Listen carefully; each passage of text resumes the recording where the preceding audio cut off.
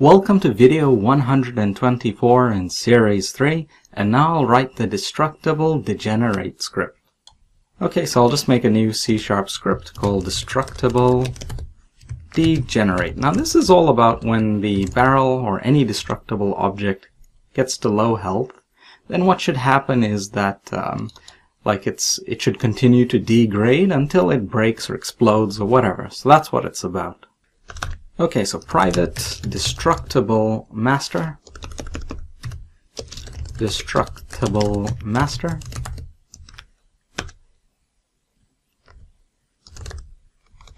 private bool,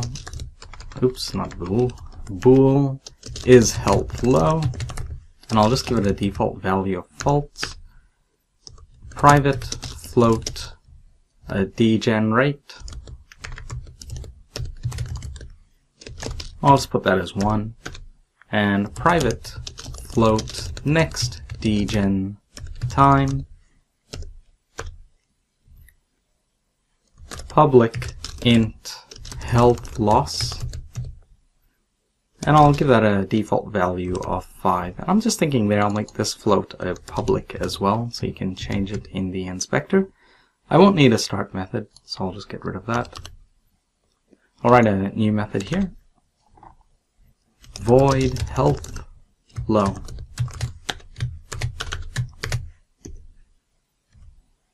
And very quickly I'll just write here is health low is equal to true. You'll soon see the usage of this. Void check if health should degenerate.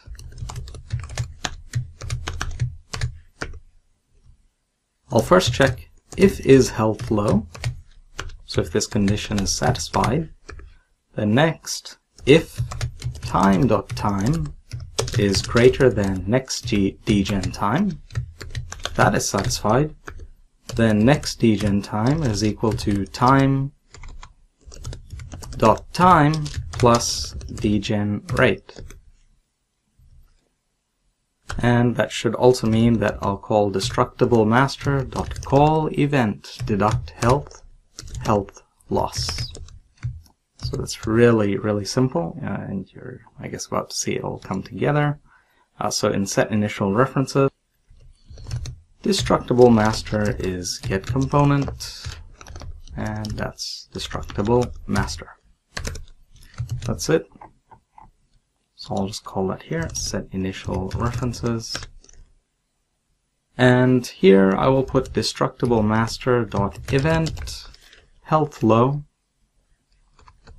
So, oh, I haven't spelt that correctly. Actually, I put it even health low plus equal. So you can correct that. Just do Control R twice, and I'll just put event like that. Hit apply. So found 6 references in 3 files. So that's in the 3, I guess, destructible stuff. So I'll just hit apply, and that will change that. Plus equal health low, and just copy that, put it in on disable.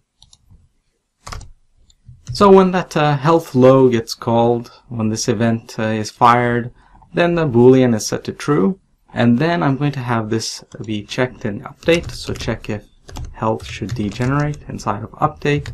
And so what'll happen is if the health is low, it'll keep checking that every update, and if that is the case, then it'll check the time and whether this condition is satisfied, that the time is greater than the next degen time, and the health will get deducted then.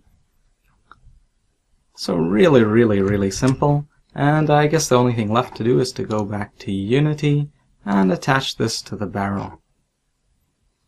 So there it is, degenerate, add it on, apply that to the prefab, and well, I guess the only thing to do is to play it and see what happens. Okay, so I shoot it, it's got low health, and boom, it blew up. Excellent. So that means it's working. Now there is a problem. Let me shoot it. Oops, hopefully I can get to it in time. Grab it. Okay, it's in my inventory. And of course I can call it up, which is fine, but it's going to blow up in my hands, and there's going to be an inventory bug after that. So let me bring it up. Boom. Okay, it blew up, and it still shows up in the inventory.